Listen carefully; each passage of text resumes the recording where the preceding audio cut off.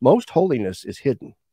Most Mm. holiness is a stealth holiness. And in fact, it is holy precisely because it's hidden. Remember when Christ said, when you pray, don't make a public display, or when you give alms, don't make a public display, you'll be rewarded in secret, as you do things in secret. Teresa of Lisieux was, in a monastery, and yet she's the patron saint of missionaries.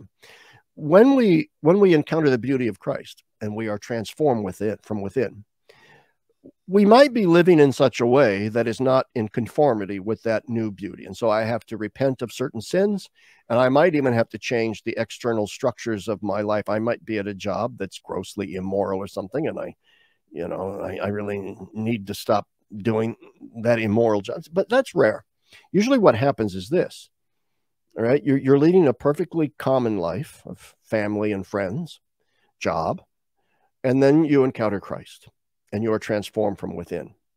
Usually what happens is your outward life does not necessarily change all that much. It might change in some small ways, but not that much. What changes is your internal orientation, your soul, your spirit.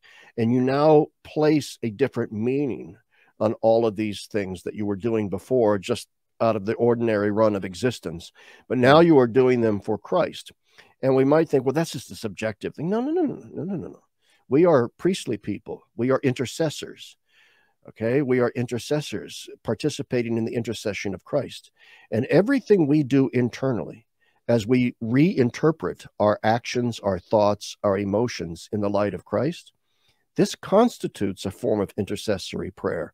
It constitutes a form of priestly existence where we are now taking the common bread and wine of life and transforming that common bread and wine, albeit if it's just internally, into the body and blood of Christ, into the body and blood of something now transformed within me and offered to God as a prayer.